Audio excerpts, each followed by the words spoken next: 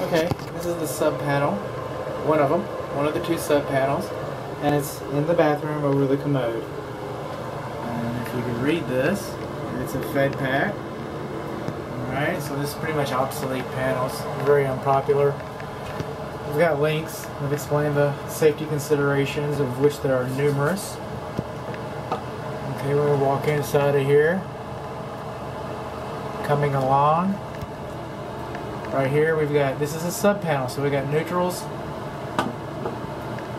and ground wires on the same bus panel, which is a no-no.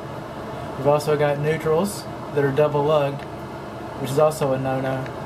And of course L1 and L2 are not labeled. And this is the main ground rod neutral, excuse me. And they should have white tape on it. So they should have white tape, rubber booty.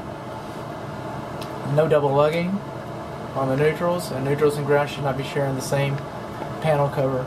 This panel is also, I can't tell. It was nailed in. Okay, that's alright. The screws.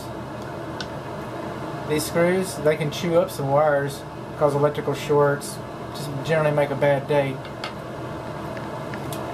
That's about it.